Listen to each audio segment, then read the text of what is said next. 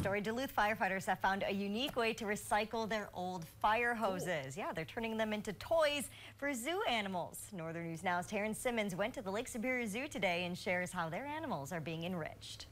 All right. If anybody can do it, it's you guys. 1, 2, 3. Woo! Turning something old into something new. The Duluth Fire Department teamed up with the Lake Superior Zoo to make new enrichment toys out of old fire hoses. Lead zookeeper Emily Perilla says the new toys will help stimulate the animals socially and allow them to express their natural behaviors. It's really good for them mentally. It's good for them to physically being able to use those natural behaviors, because it's kind of, if they don't use those behaviors, they might lose the ability.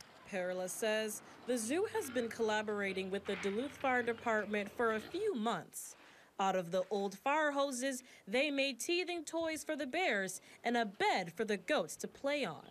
Heath Wiersma with the Duluth Fire Department says it takes him and his firefighters hours to make the toys, but he is glad their hard work is paying off. We can do something with that hose, and it's not going to sit in a landfill someplace. Wiersma is grateful to be a part of a project that is not only environmentally friendly, but also supports the community. Oh, it makes me feel great. It's just another opportunity for us to be able to give back to our community. Perilla hopes more community partners will help zoo animals. We are so appreciative of the fire department for coming out and helping us with this. In Duluth, I'm Taryn Simmons, Northern News Now.